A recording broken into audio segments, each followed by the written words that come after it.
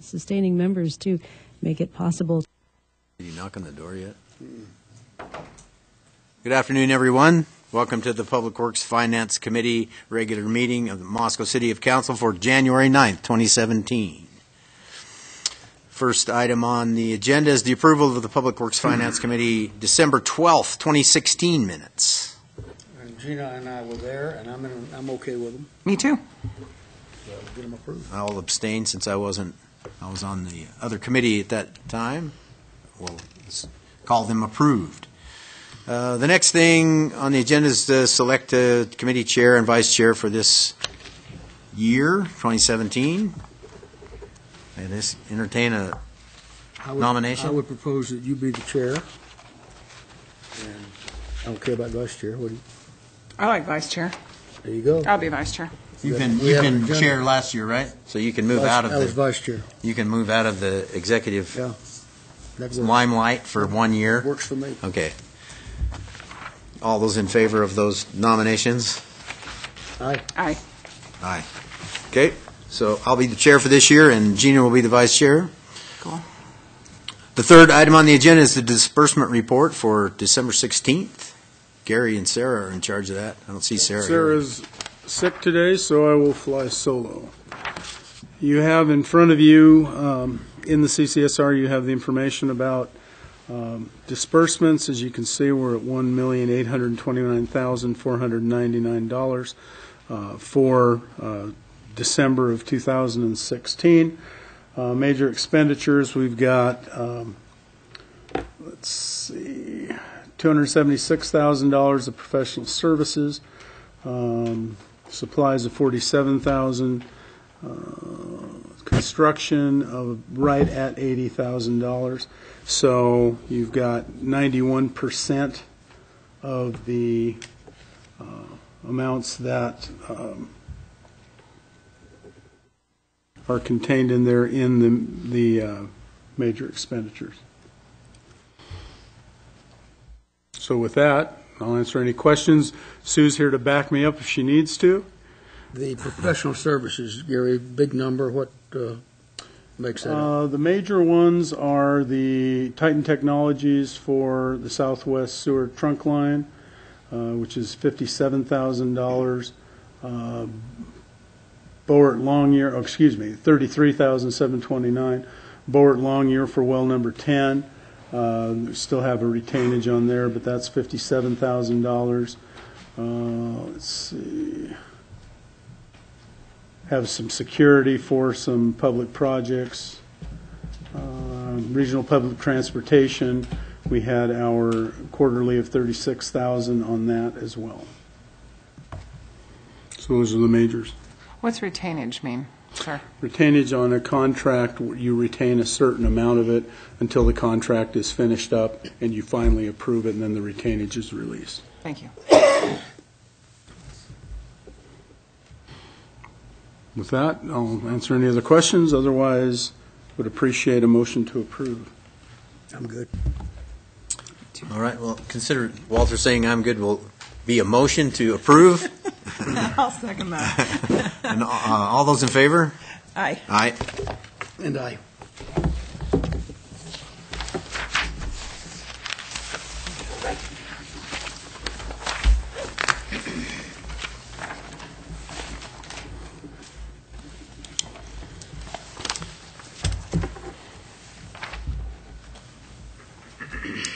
I got to change this. You need the blue pen. Yeah, you need the blue pen. Okay. So I'm going to have to do that. That's what I did.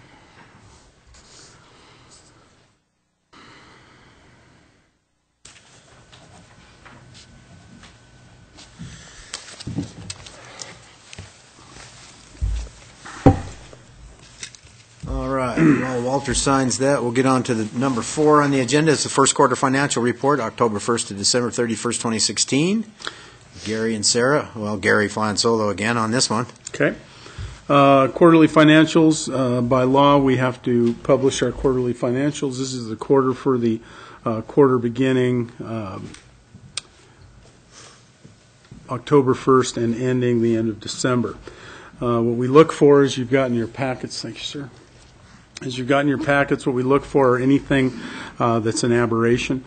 As we've got 25% of the year gone, you look to make sure that you're within where you need to be. There are some things like in revenues, excuse me, we won't receive our bulk of our tax payment from Latah County until this month, and then again, I believe in July or August, as I recall. So every quarter. Well, we receive property tax every month. Okay. Do you want to come up forward so in case there's a gap here, we're able to pick that up? Yeah, we receive property tax payments every month along with the other revenue that comes in. And the big revenue for the city comes in for property tax every January and July. And then we see some bigger pockets like in those following months right after that. The other big revenues that are missing that come in quarterly are the state shared revenues, the sales tax revenue, highway user tax, liquor tax. I think that's And we'll pretty receive much those the- in the quarter behind.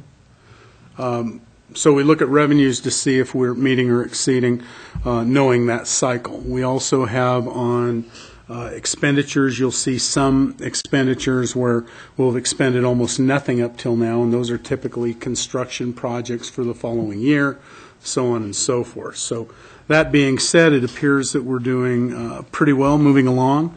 Nothing extraordinary to report.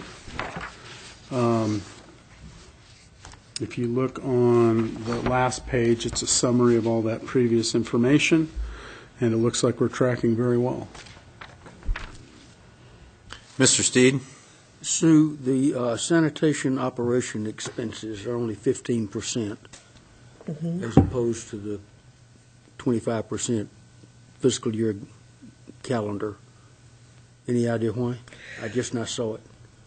on the expenses. That I'm not aware of. Yeah, they lag as well. We get billed the expenditure or the obligation to pay fell in December, but does not, we don't pay it until January. So again, you got a lag time for some of these things, net 30 or net 20, whatever. I know it is. there are a lot of them that lag, like water revenues stay off until we get into the summer. And Exactly. Well, and also, even though in October, those expenses that we would normally pay for are accrued for September in the previous year. So when we get to this year, in the first quarter, we kind of look like we're lagging a little bit. And then when we get to the fourth quarter, we're It'll bigger. all catch up. It'll all catch up. Right on. Okay. Okay? Any further Thank you, Sue. questions? Okay. Thank you, Sue. That's all I have on that matter, sir. Okay, I guess I'll entertain a motion to approve the first quarter financial report. I'd move to approve and put it on consent agenda. I second that. All those in favor? Aye. Aye. Thank you. Okay, item number 5, Lot 5, Block 4 of the Anderson First Lot Division. Ryan Cash is going to present us with a program on that.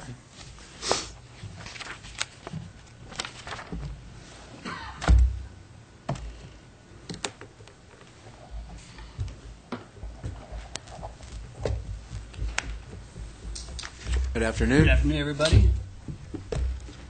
There we go. So before you today, we have a lot division request for an unaddressed parcel. So we've got that identified as Lot 25, Block 4 of the Anderson First Edition. This is the subject property as a street view. It's currently located at the corner of Sunnyside Avenue and Pearl Circle. So just for orientation, we have this aerial perspective. We have, as far as the overall site is located, we have it identified in the red, going in a counterclockwise rotation. We have Police River Drive to the south, and then the intersection of Sunnyside and Pearl Circle to the northeast. The northern property is abutted by multiple properties along Sunnyside, Anderson Drive, and Fletcher. The western property boundary abuts Anderson Park and the southwest corner of the property abuts Pearl Circle and the back of curb back to our original point of start. The overall zoning for this site, as you can see here, we have two separate zones that fall within this site. To the north, we have R3, medium residential. To the south is R4, multifamily residential, which continues all the way down to Police River Drive to the south, as well as Gritman Rehab to the east. And all the adjoining zoning restrictions and the zoning identified on this plan are R1 to the north. Even Anderson Park to the west is identified as R1. Again, the identified property is identified as a lot division request as per Lon Fletcher's request. The existing lot is 3.6 acres, or 160,881 square feet. The applicant filed for a lot division for two parcels, as indicated in this survey map. The indication is shown right there where the proposed lot division is going to take place. The eastern portion of the lot is to be parceled as 1.34 acres, and the parcel to the west is slated and requested for 2.35 acres for development. So after we're done with our familiarization, we're going to go into a little bit more detail on the zoning districts involved on this particular site. For R3 zoning district, the minimum lot width is 20 feet for townhome dwellings, 60 feet for single and two-family dwellings. The minimum lot area, 2,000 square feet for townhome dwellings, 5,000 square feet for single and two-family dwellings. The maximum building height is 35 feet, and the required setbacks are as follows. The minimum front setback is 15 feet or 20 feet for a garage facing the street. The rear is 20 feet. The street side is 13 feet or 20 feet for a garage facing the street. And the side yard setback is a 5-foot minimum, and the sum of the two shall not be less than 10 feet. Other conditional uses permitted on an R3 site would be schools, commercial schools, and education institutions. And other supplementary regulations that actually are involved with this particular site is a 12-foot type A planting buffer located between the zoning districts. Since the R3 and R4 zone abut an R1 district, those will be required. Now that we've gone over the northern zoning district, the southern portion of that particular property is an R4 zoning district. The minimum lot width for townhome dwellings is 18 feet. Single and multiple family dwellings are 50 feet. The minimum lot area is 1,800 feet for townhome dwellings, and single and multifamily dwellings are 5,000 square feet. Setbacks are as follows for an R4. The front is 15 feet, 20 feet for garage facing the street. Rear is 20 feet. Street side is 13 feet or 20 feet for a garage facing the street, and the side is a 5-foot minimum with a sum of two shall not be less than 15 feet. And again, the same conditional uses are as follows. The schools, commercial schools, and educational institutions would require a conditional use and are permitted on those sites, as well as the supplementary regulations, again, are involved with a 12-foot type A planting buffer located between the zoning districts. There are some rezone conditions on this property. In 1993, on July 12th, there was a city council meeting where it had the subject property was rezoned from farm ranch and outdoor recreation to R3 and R4 with 3 conditions. Number 1, the density shall be limited to 2,000 square feet per dwelling unit. Number 2 states that the building shall be limited to 1 story, exclusive of basements. And number 3, there shall be dedicated to City of Moscow a pedestrian pathway, minimum of 10 feet in width, extending from Laytock Care Center, which is now Gritman Rehab, to the Anderson Frontier Park. Staff's recommendation, take public comment if applicable and recommend approval of the lot division request with no new conditions. And of course, per City of Moscow requirements for lot divisions, property owners within 600 feet have been notified and the site has been posted 7 days prior to the public meeting. And at this point, I'd like to open up if you have any questions for me. Mr. Steed? There is no request to rezone any of this property along with this? No, sir. It would leave it split between R3 and R4? Yes, sir.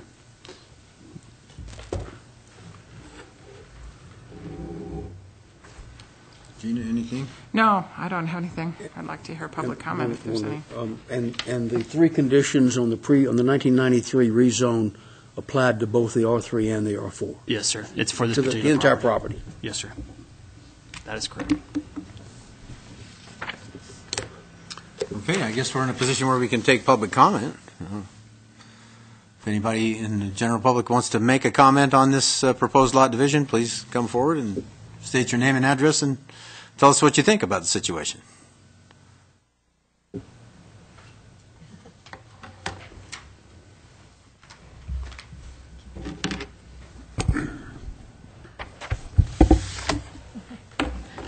We live in the Prospect. Your name and address, I'm please. sorry. Kathy Henson, 2075 Sunnyside Avenue. We live in the Prospect Place division, which connects to Anderson Park. And so we're right there on Pearl Circle. And we've known about this, and we've listened to Lon Fletcher. And I think, what he has planned, for the Palouse Prairie Charter School to have the 2.35 acres, and then the Latah Trust, the 1.34 acres. And I think we're all fine with that. I think we had all hoped it would be single-family dwellings. That's kind of when we all moved in there and built. That was the original plan, but things change. And so I think there's just the two families here representing the 12 families that live in Prospect Place. So I don't think we have any other concerns. We've met with him twice, and he's so. So as far as you know, the neighbors don't have any major objections to splitting a lot? No. I think it's just what's going to go in there. I mean, at one point they talked about putting in apartments, and that was a concern because it is family, it is single dwellings, but I think that's not what the plan is unless it changes. As far as we know, it's going to be leased to the Palouse Prairie Charter School. And we have one woman who will be bordering the property, but they had talked about they will erect a fence between her and the school. They also asked, could they use our private drive? Prospect Place owns Pearl Drive, or Pearl Circle, and they had asked, would it be possible in case of an emergency, would we allow emergency vehicles up through there? And we were in agreement to that. Definitely not for public to be going in and out of there, because we maintain the road ourselves. But for emergency vehicles, we're fine with that. So I think that, and they would be responsible for maintaining and opening a gate or whatever to. we'd need to have some kind of a gate or something to discourage. Well, otherwise it will get used by the public if it's not gated. Exactly, yeah. And so that was the plan, that there would be a gate or some sort of barrier, but that could be opened for emergency vehicles. So, okay. Just to clarify, since there has been a request already for a lot division as well as a conditional use, the larger of the two parcels, that west parcel up there, that is slated for a conditional use permit. We already have it in the works. So contingent upon this lot division will then open us up for the process of holding another public hearing for the Palouse Prairie Charter School development. Okay. So that once this gets locked in, well, hopefully gets locked in, then at that point we'll roll into a conditional use, and then we'll be able to go through further details as far as ingress, egress, and the whole other steps that we would take to ensure that we have proper circulation. We're getting kind of far down the road here. This is for a lot division, not for the individual development requests. So any decision by the committee to proceed with it will not affect the comments going forward for any CUP or anything like that. Okay. So, okay. Yeah. Thank you, ma'am. Thank you. Anyone else care to speak to this issue?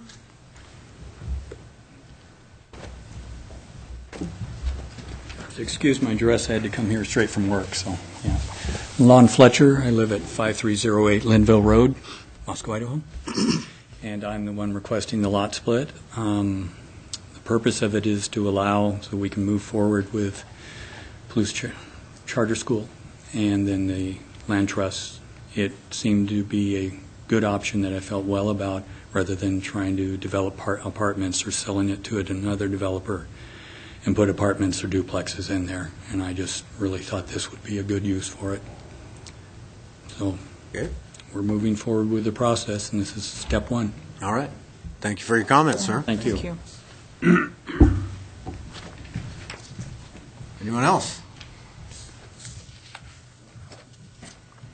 All right, I guess I would move to put this on the regular agenda for the next city council meeting. I would agree with that. Yeah, same here. Okay. All those in favor of that? Yeah, definitely. All right. Thank you, Ryan, very much for your presentation. Are you recommending approval? We're recommending approval, Okay. but it should be heard by the entire council. Got it. Indeed. All right. Item 6 on today's agenda is 1912 Center Roofing System Replacement Project, and Dave Schutt's going to tell us about that. Welcome, Dave.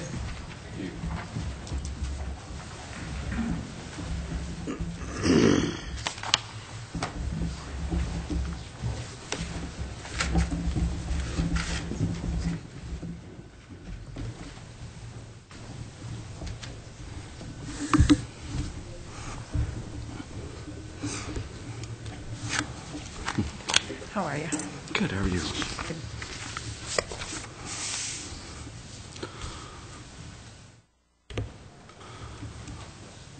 Good afternoon.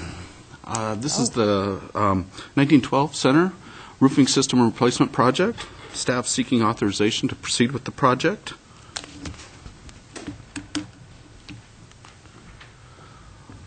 A little background. In 2016, the 1912 Center Facilities Development Committee discussed the idea of repair or replacement of the 1912 Center roof. To this end, we hired a consultant to do an evaluation report for the roof. This was done by Associated Architects, and they submitted their report in September of 2016. In the report, it indicates the roof was completely removed and replaced in 2001 with a reinforced thermoplastic a TPO membrane roof. This is a membrane type roof. The roof is 10,200 square feet, divided into 3 major areas. For single-ply TPO-type membrane roofs, the life expectancy is really 12 to 15 years. In the evaluation report, the roof appeared to be in relatively good condition. However, it did have some deficiencies. There is some leaking that would need to be addressed to mitigate leaking and extend the service life for a couple years for the roof. The evaluation report also included options for roofing replacements. This is a breakdown of the options. In option 1, this is a repair. We did reach out to the contractor that's currently doing the maintenance on the roof. They thought those repairs would be in the neighborhood of about $32,000. As part of the evaluation report, 2 options were presented for replacement. One was the Armor Light roof, which is a metal roof. The other option was another membrane-type roof. And I'd just note that option 2 was our staff recommendation through this process. Evaluation of the options. We evaluated and we're recommending the Armor Light metal roof. This does come with a 30-year warranty. The 1912 committee really thought the cost of repairing at $32,000 was a little much for the short term and not addressing the long-term issues with the roof. The consultant also mentioned that the University of Idaho and the Moscow School District are really moving towards this Armor Light system. I reached out to both them. The Moscow School District is happy with the roof. They're finding they're getting more service life out of that than the membrane roof. The university was really happy with the product. They're having a couple of issues, what they identified as maybe installation issues. So we need to make sure it gets installed correctly. There's one manufacturer that serves this region, Garland, but within that one manufacturer, there are 6 pre-qualified installers, so we can get a competitive bid on this. We thought the Armor Light roof was slightly more cost-effective than the other one, membrane-type roof. So we've been accumulating funds for this project over the years.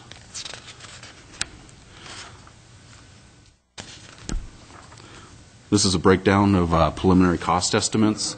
The Armor Light roof was at $156,730 with a contingency on that. Professional services to provide construction drawings and construction administration for the project was $7,600. The fees were waived, and then there's be an arts component for a total of a preliminary cost estimate of $181,570. The timeline. With authorization to proceed, we'll work with the consultant to develop construction drawings and bid documents, hopefully bidding in mid-March. There'll be a bid evaluation. We'll bring that back to committee and council in March, April. And then notice of award, notice to proceed, and then get construction started. I would note that this is weather department dependent. This is best case scenario. So it's my understanding from the consultant that he has to physically go up and measure the roof to get construction drawings going, and he thought it'd be about a 6-week process. But the first linchpin of that is measuring the roof. He physically has to do that, and with our weather, we've got a lot of snow up there, so there may be a little bit of a delay in that. So we are recommending authorization to proceed with the project and move forward. With that, I'd be happy to take any questions or comments from Administrative Committee. Dave, the arts component, how does that work? If you put $1,567 into arts, does that have to be something that's done at the 1912 building, a public art function that has to be done there, or it doesn't have to be on the roof, I'm assuming? It has to be. No, Councilor Vola, I might defer to Gary. I don't fully understand the arts component, but I believe it just goes into a fund for arts. It does. It's accumulated in the 1% per the 1% for arts ordinance, and certain projects qualify. This is one public project that would qualify. It goes in as accumulated, and then it just funds public art installations or projects throughout the city. It doesn't have to be affiliated or in the same area of town where the funds were generated. Okay, thank you. Anybody else have any questions? David, the leaking roof is what initiated this? Yes. They have active leaks? Yes. And 15 years on the type of roof that was put on in 2001 is its lifetime? That's what I'm hearing from the consultant. It's got about a 12 to 15-year life for a single ply membrane, which is getting a little thin at the moment. So we're looking at the end of the service life for the roof. And if I may, Gary, the agreement between the city and the Heart of the Arts calls for the city to be responsible for capital Yes. improvements and maintenance, and this falls in that category? Yes, sir. And we have money set aside in the budget for this? You've noted that we've accumulated $150,000 with the active leak in the roof. Decided that we would like to propose doing it a little early. We have accumulation in Parks Capital for some other projects as well, amounting to about $75,000. So we'd like to utilize the $150,000 accumulation plus $31,000 of that additional accumulation in order to get this done in the next fiscal year. Okay. Dwight Clark, Parks and Rec Director, would like to speak to this issue. Good afternoon, Dwight. Hi there. Sorry to interrupt.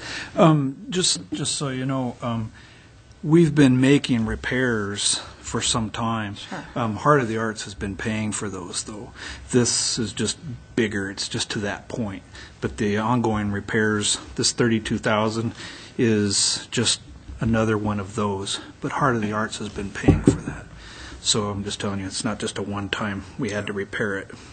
So right now, if it's leaking right now, would we have buckets on the unused third floor collecting the moisture that's dripping through to prevent damage to the roof of the usable part of the building? They go up and they do patchwork, and they've been doing the patchwork for some years now. We had one leak that actually went through the wall at one time, and that caused a lot of damage and cost a lot of money to fix. Heart of the Arts paid for that, but it's just to that point where we've got to do something more than just patch. So that's really why we're recommending the overall. And Okay. I just wanted to throw that in. I just had a curiosity question. I'm not questioning necessarily your choice of that second option, but the third option with the 80 mil membrane, why is that more expensive than an option with twice as much lifespan? Or does that membrane roof have a 30-year lifespan? Good question. Both the option 2, which is option 3 on the slide for the PVC membrane, Right. is that also has a 30-year warranty. Okay, So it's okay. apples to That makes apples. Both are sense. 30-year warranties. Okay. The existing roof, the TPO, has a service life of about 15 years, and it's a single-ply membrane. Okay, cool. It just seemed remarkably expensive if it had a 15-year lifespan. So thank you for clarifying that. Okay. I'm okay with approving it. Yeah, me too. Okay, I think this is a consent agenda item. We can move forward with this. Gary? Will do, sir. Yeah, absolutely. Thank you. All right. Thank you for your presentation. Dave? Thanks, David. 6th Street Bridge Rehab Funding Project. Elisa Anderson will tell us about that. The long-awaited 6th Street Bridge Rehabilitation Project. Good afternoon. So Nate's pulling up a couple of slides for us. We also had pictures in the packet, but just in case we need to point out some specific areas, we have this for you today. The Local Highway Technical Assistance Council hosts the FY17 bridge program, and it's funding that actually is given to ITD from the federal government, and then they have LTAC manage it for them, which is the Local Highway Technical Assistance Council. And they do this on an annual basis. Cities and counties are eligible to apply for one bridge per year. This is the first time that we've applied for this program while I've been here. I know the county uses it quite frequently. Their solicitation came out within the last few weeks, and the deadline hit us right in the middle of the holiday season, and so we apologize. We're asking for a ratification today. We put the application together, and as described in the staff report, the bridge didn't qualify for replacement. It only qualifies for rehabilitation. I'm sorry, Lisa, say that again. Under the criteria, and I provided that to you in the program description, the bridge qualifies for rehabilitation but not replacement. The rating for the bridge, as shown in the report that ITD provided us in November of 2015, rates the bridge at 63.4. And in order for replacement, you'd have to have a rating of 50 or less. In order to do rehabilitation, you can be between 50 and 75. And I'm not sure I totally understand the bridge ratings. When we get to Nate, he might be able to explain those a little bit better to you. But if you refer back in your packet, under the ITD report, it shows a sufficiency rating of 63.4%. And that's on the top of, under the first box on the structure inventory and appraisal update report.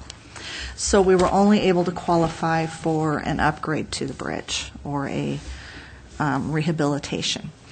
And with that, we can go ahead and add the pedestrian and ADA compliance activities. So we'd add the bike lane and also then the sidewalk. I thought maybe. So what's the rehab work of this? The sidewalks and the bike lanes are additional width. Mm-hmm. What's the rehab part of this thing? So the proposal would be to extend in this case, we've got a couple of round culverts and an eccentric pipe arch, to extend those approximately 35 feet on each side, add head walls and wing walls, so add a concrete structure that will help to protect this culvert in the future, because we are seeing a little bit of scour, a little bit of washing away of the material that's bedding that, and some erosion. So that concrete structure would help to protect that and would also allow us to gain that additional width that's needed to provide the bike lanes and the sidewalks. So if I may, so you're not really working on the existing structure, you're protecting it and expanding it for sidewalks and bike lanes? Yeah. Okay. So in order to qualify, this has to be considered functionally obsolete, and by City of Moscow standards, for Collector Street, it is that. It would be our hope that they look at the budget for this rehabilitation and possibly realize that it might cost more or less to replace it, but that will be a discussion that we can possibly have with them later. But for right now, we needed to follow the program guidelines to get it submitted. There are some new technologies out for bridge replacement that might work better and could possibly be less, but at this point, we'll go with what we qualify for, and hopefully we can have that discussion with them. Fairly spendy rehab. Yes, it is. It is. As I stated in the staff report, and as Nate kind of went over, we have a total project budget within the application packet, but the total cost is estimated at $637,000 with a 7.34% estimated match, which would be $46,756, leaving us a federal aid request of $590,244.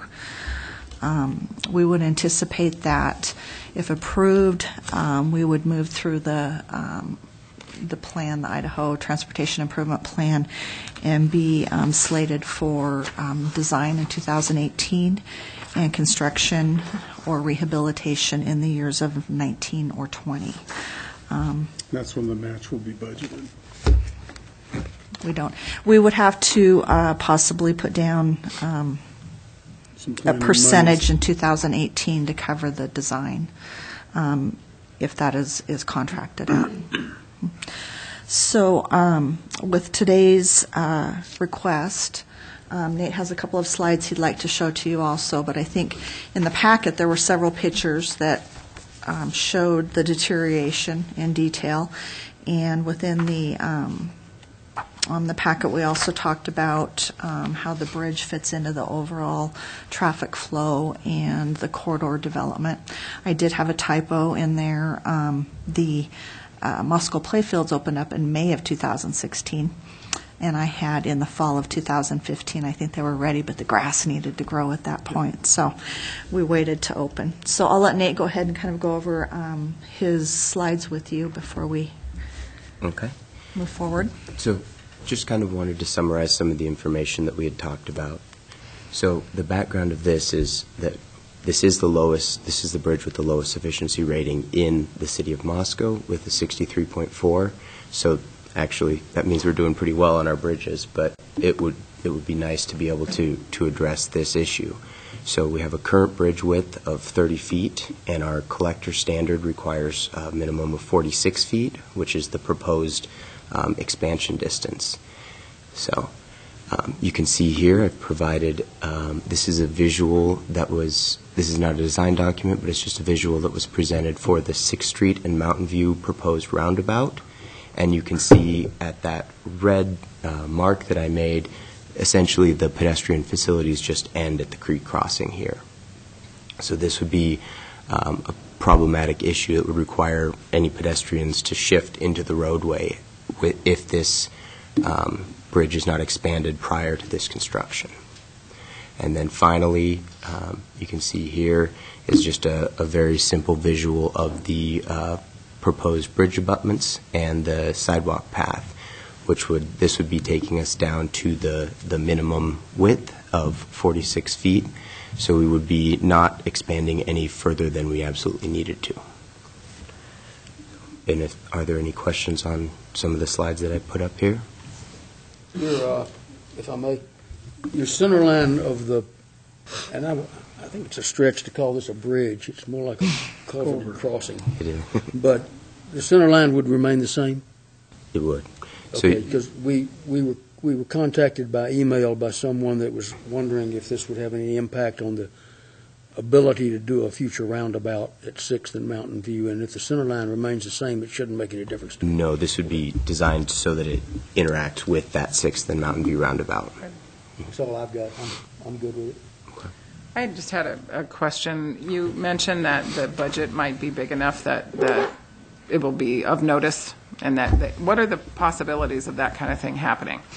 Well, I think we'll start that conversation next week, maybe, and find out what they think. Once they get the application, we have a call scheduled with LTAC on Wednesday on another project, and so I had hoped then to maybe ask, who should we speak to about this? But they have one person that manages the bridge programs there, and so we'll check with them and see if possibly this could be moved into another category. We just, like I said, didn't have time to take care of that ahead of time, and I think once they put out this guidance, we really have to follow it. But they are known to be very workable in budgets and types of projects, and have LTAC has worked very well with us in the past on here's our local safety improvement projects, and we've worked with them on several of those. So, by definition, we could not apply for a new bridge with this grant in this place. No, we could not. This is only for rehabbing existing bridges. Yes, we would have had to have a rating of 50 or below. Based on the sufficiency rating from the report, yes. Not quite sure how, there may have been some additional deterioration since that last bridge report, and that will be something that we'll possibly ask if they can come out and rate it again. Nate did check with the reports that we got for 2016 in November, and this bridge was not included in those, so it has not been looked at since, I would probably say, the summer of 15. So they're haven't probably gotten any better since then. I don't think so. Certainly not. And just to note too that this bridge had previously been included in our Tiger request. It's unknown whether or not that funding will become available this year, but if it is, we hopefully would know about this application prior to having Tiger money come out again and reapply. We would be able to reduce our request then. Right on. Okay. Anything further? No, we just would like to ask for your ratification of this application. They did receive it today, was the deadline. They had to have it by 4:30 today. And so if it were not to be approved, I would call and ask. You weren't going to wait for them to say yes before you... Well, they're a little hour ahead of us, so... Well, this one could not be submitted electronically, so this is one of the unique... Yeah, I'd recommend approval and that the council ratify the action after the fact. I'll second that. On consent, if it's okay with Yes. staff. Okay, sounds good. Thank you. Thank you. very much. Thank you for your presentation. Thanks, guys. Yeah, thank you.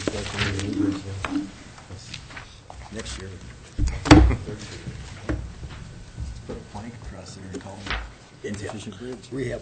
That's all staff has, sir.